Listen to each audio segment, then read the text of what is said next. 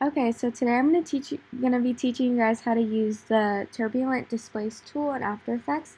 For my animation, I use the effect to create steam as it is rising up from my mug of tea. Basically, the Turbulent Displace tool is used to smoothly scramble or warp one of your objects. A lot of people use it to make fire, clouds, waves, and other things like that. So to start, I already messed with my position, scale, and opacity. So I use position. You can see like the position is more swiggly as it moves up, like steam does. And then I use the scale. So as it raised higher, the T got smaller. And then the opacity, I also lowered that. So at the beginning, it's at 100%. But then as you go further into the animation, it lowers to 0 and starts to disappear.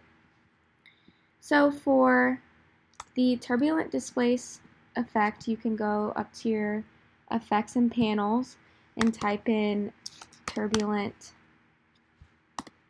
Displace, and then you can just drag it into your animation, and then there's this little effects panel, and then you can go in here like this. So the only two that I used to create the steam effect were the amount tool over here and then the offset turbulence one. The amount is used to create better distortion, so the higher the amount here, the more distortion your object will have, and then the offset determines the shape that is used to create the distortion. So to start, you can press the little stopwatch for amount, and I started it at 0, so it looks like a normal T, and then every second or so, I kind of just toggle around with the amount to make it distort more, and then I have it distorting more as the animation goes on. So yeah, I'll just do that. Just keep distorting it, and then you can kind of see how it's already distorting enough.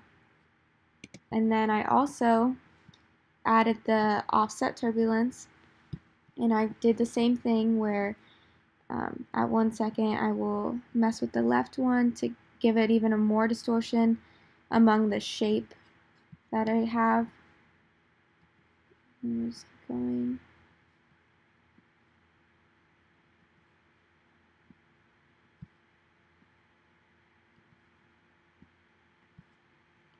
Okay, so that's all I did for the steam, and as you can see, it's kind of moving along as it goes up. You can, depending on what your preference is, you can add more or bring them closer together. But yeah, that's how you do that.